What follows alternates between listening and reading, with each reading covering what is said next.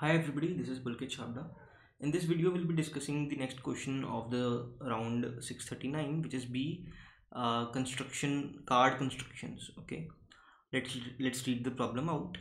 The problem says that a card pyramid of height 1 is constructed by resting two cards against each other, as we can see in this first diagram. I think a card pyramid of height h is constructed by placing a card pyramid of height h minus 1 onto a base. Okay, let's read further. A base consists of h pyramids of height 1 and h minus 1 pyramids, h minus 1 cards on top. Okay, I think let's say we need to make an example has already been given. Let's say we need to make a pyramid of height 3. We'll take a pyramid of height 2, which is this one. We'll put it on top of a base. A base means a pyramid with h. A base means h pyramids of height 1. You can see 3 pyramids of height 1 and h minus 1 cards on top, 2 cards on top, right? So let's read the problem further. You start with n cards and build the tallest pyramid that you can. Okay, if there are some cards remaining, you build the tallest pyramid possible out of the remaining cards, and we repeat this process until it is impossible to build another pyramid. In the end, how many pyramids will you have constructed? Okay, each test has multiple test cases. The first line contains t, the number of test cases, which can be up to 1000. The next t line contains the descriptions. For each test case we have an integer n. It means that we had n cards initially, so we know that the sum of n overall test cases does not exceed 10 raised to power 9, and the limit can also be up to 10 raised to power 9. Okay, so I'll be discussing the solution now on. You can pause the video and think it for yourself. It will be a good time to do that if you want to. So let's just try and find what will be the number of cards that will be required to make a pyramid of height h. Let's denote by f of h minus 1, f of h. So we know that it will be equal to f of h minus 1 because in the question itself it is specified that we'll need a pyramid of height h minus 1 plus h minus 1 because it says that we'll need h minus 1 cards at the top. You can see h minus 1 cards on top, plus it will also contain h pyramids of height 1, so plus 2h, because each pyramid of height 1 takes 2 cards, right? So we can say that f of h equals to f of h minus 1 plus 3h minus 1.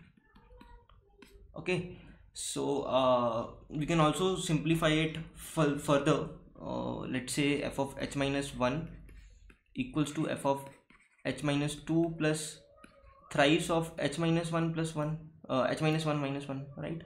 That's just the rule that I am following. So similarly, f of h minus 2 equals to f of h minus 3 plus thrice of h minus 2 minus 1, and so on until we'll say that f of 2 equals to f of 1 plus thrice of 2 minus 2, that is 0, plus 1. Oh sorry, not plus 1, minus 1. Okay, it should not be h minus 2, it should be just 2 minus 1. Yeah, it should be just 2 minus 1, right?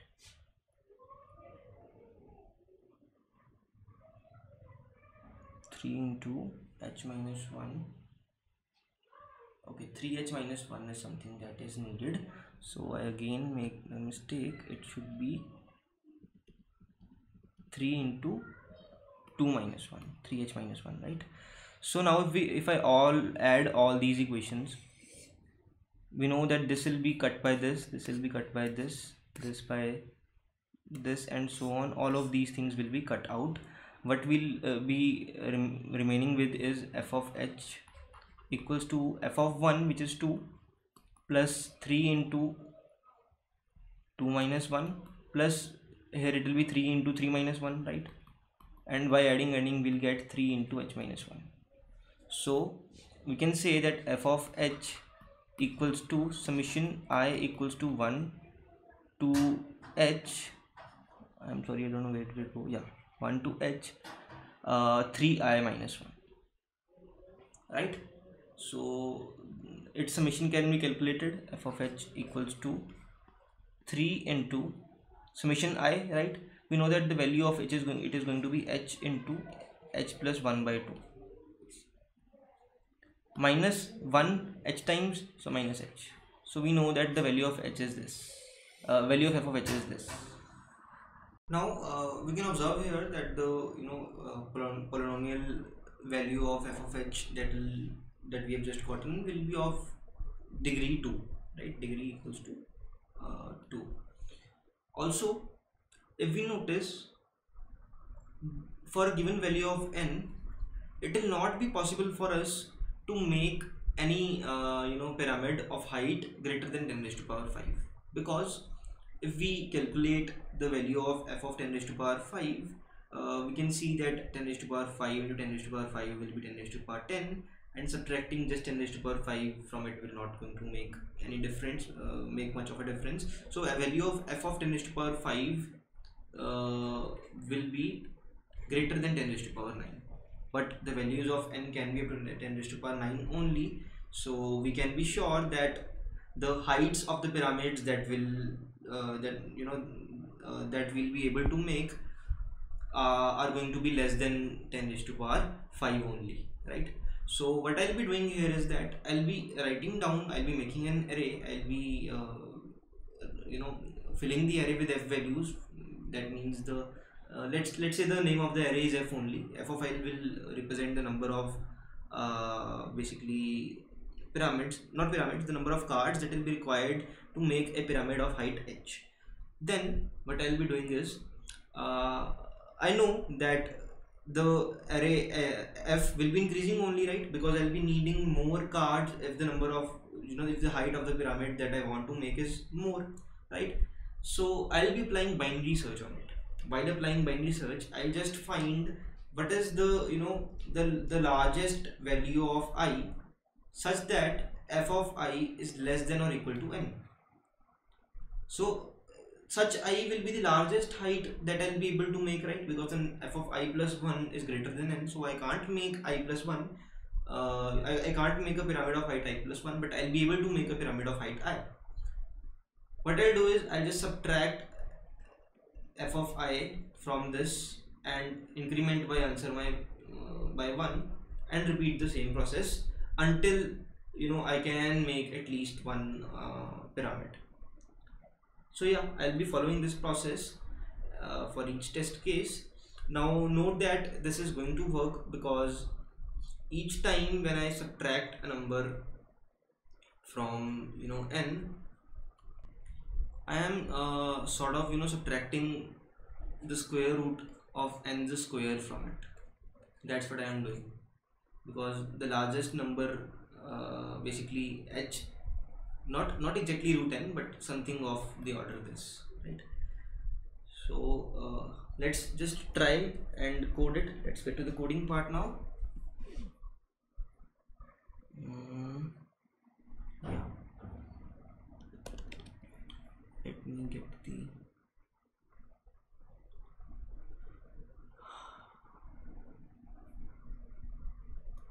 okay, first I'll be getting the number of test cases.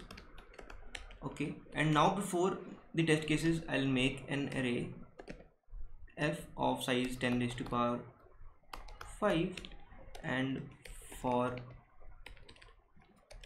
I equals to 1 to 10 raised to power 5, what I'll do is I'll say that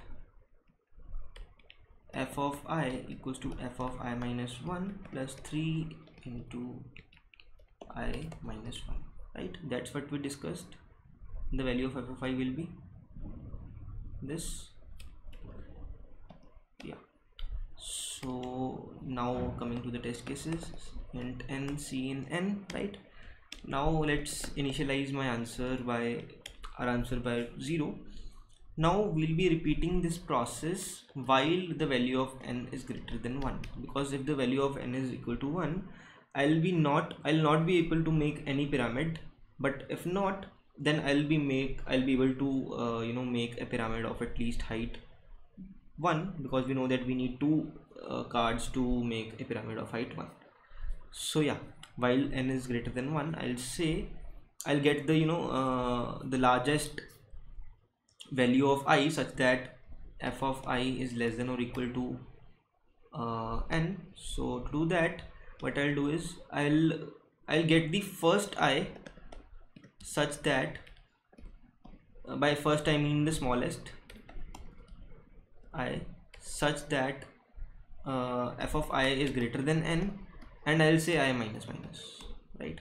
So let's say my int I equals to upper bound of f comma f plus 1 1 2 3 4 5 and n minus f. So now this is the smallest I, that is basically greater than such that f of I is greater than n. I'll do I minus minus, then I'll say n minus equals to f of I and answer plus plus, right? Then just print answer at the end. Let's try and run it. 12130 12130. Yeah, so let's try and submit it.